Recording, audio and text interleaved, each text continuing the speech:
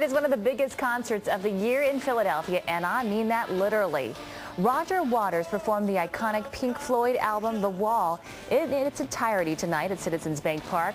And setting up this production was no easy task. It took crews all week long. That wall is 240 feet wide and 35 feet tall, and it's demolished during the concert. Well, thunderstorms put a quick... Welcome back, everyone. Fans got to hear one of the most famous rock albums of all time performed live tonight in South Philadelphia.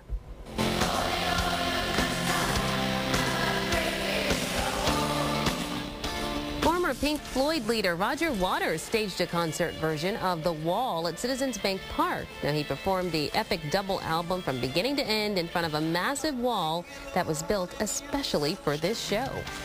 We're back in a moment. There's more to come on Action News tonight. Sports, the Phillies offense wakes up. But is it enough to hold off the late surge by the Rockies? Walter Perez has highlights for us. And Citizens Bank Park was rocking for another reason tonight. We'll show you why next. Finally, The Wall brought down the house tonight in South Philadelphia.